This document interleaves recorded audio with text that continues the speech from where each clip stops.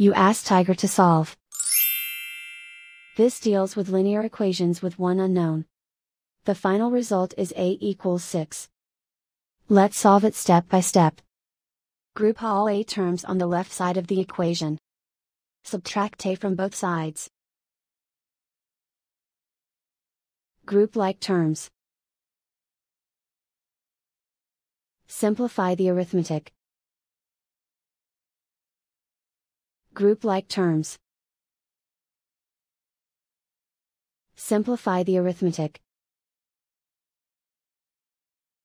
Group all constants on the right side of the equation. Add 16 to both sides. Simplify the arithmetic.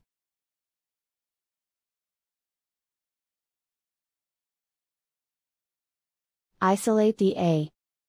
Divide both sides by 2. Simplify the fraction. Find the greatest common factor of the numerator and denominator. Factor out and cancel the greatest common factor. And so the final result is a equals 6.